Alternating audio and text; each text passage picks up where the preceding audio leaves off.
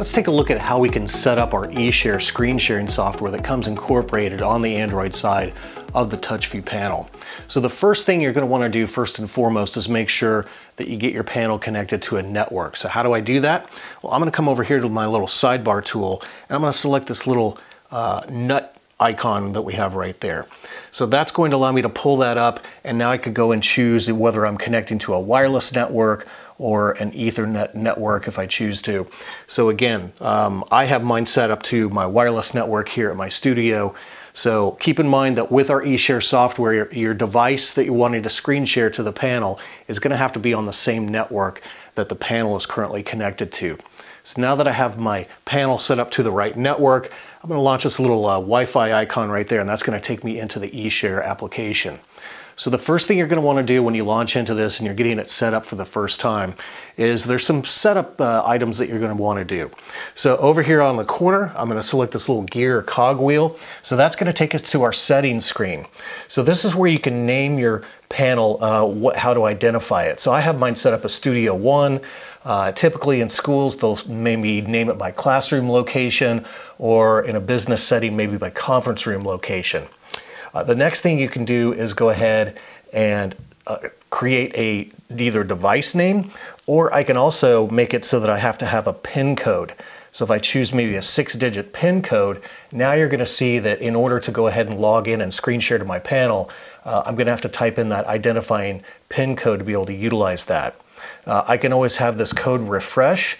I can disable it, or I can have it maybe launch a new code every 10 minutes, 30 minutes, every hour, or every day with that. So I have mine just set to 10 minutes right now. So after 10 minutes, you'll see that code revolve and change with that.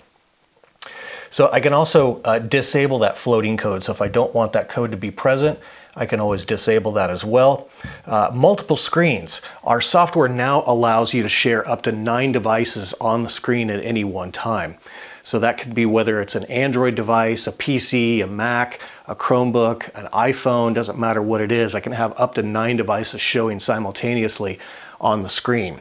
And that's really up to you, whether you want to disable that feature, maybe only have 2 screens or 4 screens to be able to show. I just by default have mine set to all 9 screens. I can choose to show the device name on the screen, so when it connects I can see which student is connecting. It's kind of a nice feature. And then once something connects, I can choose to have it go into auto full screen mode or not. I'd have mine set to not be able to do that.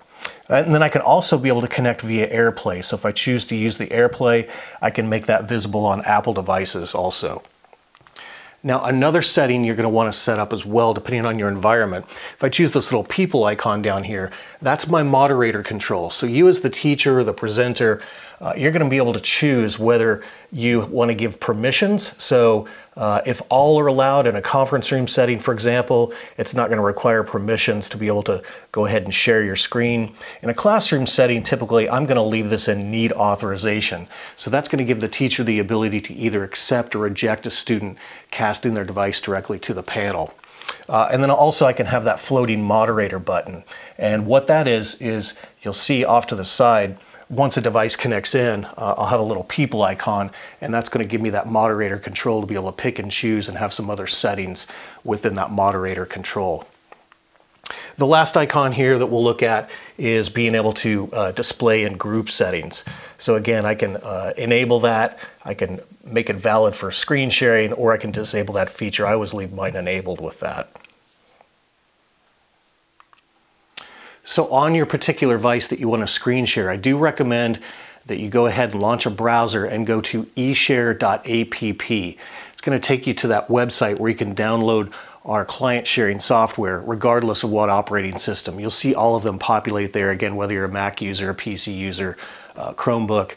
Just select that, go ahead and install it. It's a pretty small download. You can install that Sender application directly on your device.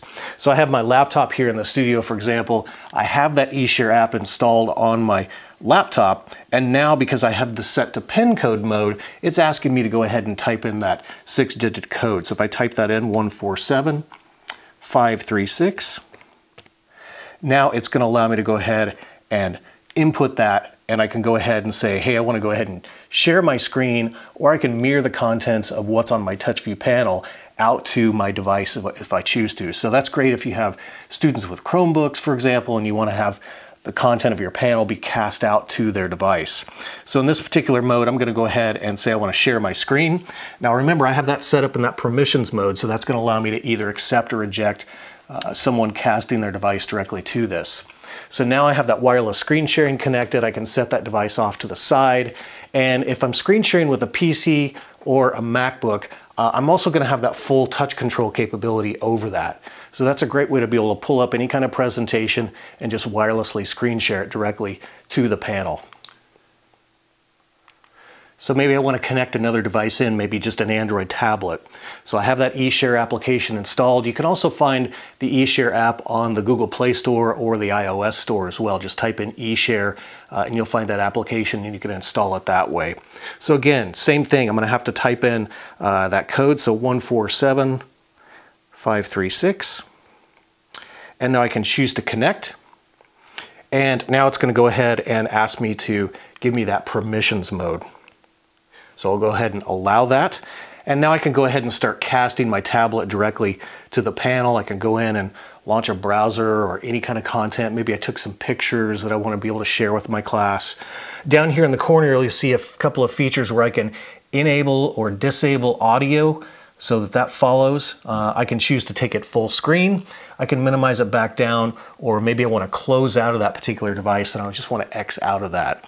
So then I can come back over to my laptop and then the same thing. I'd be able to take that full screen if I choose to, minimize that back down. A couple other features that I have is I can enable and disable touch control. So if I don't want to have somebody that has touch control over a device, I can disable that as well.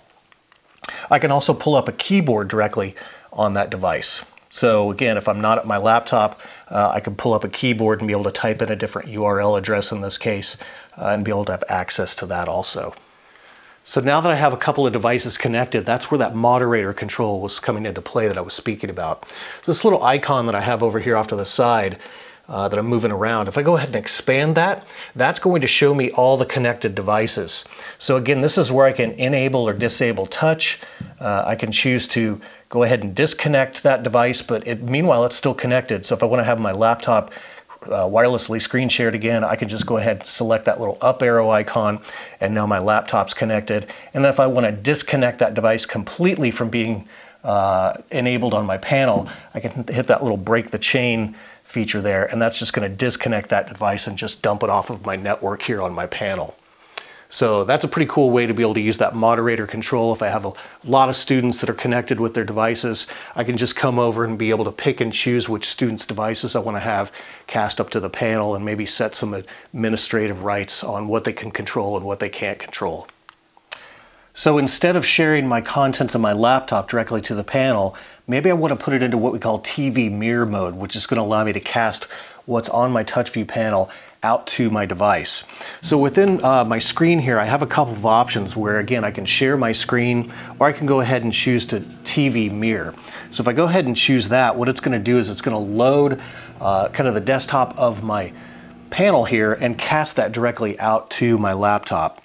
So again, not sure if you can see this properly on camera, but now whatever is on my Touchview panel is now cast out to my laptop with that. So again, if I'd be able to go in here and pull up my pen tool and be able to annotate, mark up, and highlight any kind of content, that content is also going to show up directly on my laptop with that. I can also have touch control with my device. So if I want to be able to pull up a pen tool or be able to launch a sidebar tool, I can do that remotely and be able to pull up a pen tool and be able to mark up anything. So that's a great way to be able to go ahead, maybe mark up and annotate, highlight anything from the back of the classroom, teach from the back of the classroom in this TV mirror mode, to where I can have full functionality without actually being here at the panel. And anything that's cast out to the panel is going to be cast directly to my laptop, my tablet, my Chromebook, whatever that might be. So that's a way to be able to use that TV mirror mode.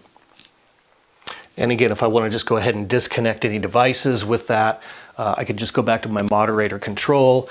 If I don't want to have somebody be able to mark anything up, again, I could go ahead and just disable that touch, and then that student wouldn't be able to mark up on the panel or have any kind of control over that. So I'll just go ahead and break these links here and just go ahead and disconnect all these devices. So that's a pretty much full-fledged feature set overview of the Eshare software. Just make sure you get it set up on your network properly and go ahead and take that time to do some of these settings features that we just went through, and you'll be screen sharing your content in no time.